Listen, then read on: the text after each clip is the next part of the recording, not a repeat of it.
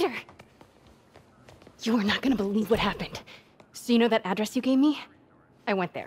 MJ. I know, but wait. What is this? Just listen. Okay, I want to say don't ever do that again, but since I know you're going to anyway, here. Take a few of those next time. Nice. Thanks. You know Tombstone is crazy and pretty much invincible, right? Everybody has their weakness. Mine is... whatever you're cooking right now. It smells amazing. The chicken curry. Just needs some time to simmer. No dumplings, I hope. You're never gonna let me live that one down, are you? Nope. The Great Dumpling Catastrophe. I still can't believe they evacuated the entire building. I know, and in January, too. Your neighbors hated me. Yeah, they were pretty happy when we broke up. Yeah. So, let's talk about what you found in Lee's office. Well, Lee clearly has issues with Norman Osborn. Yeah, but why? I don't know yet. But his next move looks like it involves Devil's Breath. Whatever that is. Yeah.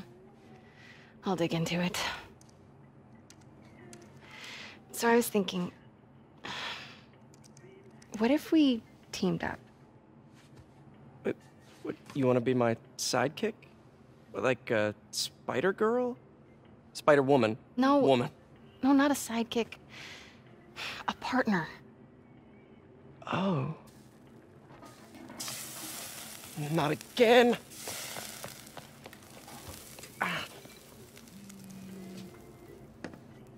Hey, it's your crime system thingy. Looks like a residential break-in. Charles Standish. That sounds familiar. Oh, Oscorp CFO. Wait. You don't think this has anything to do with Lee, do you?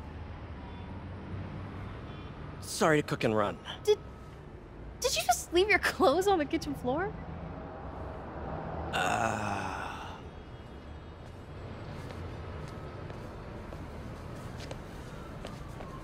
Where do you want me to, Just a couch is fine. See you later? Yeah.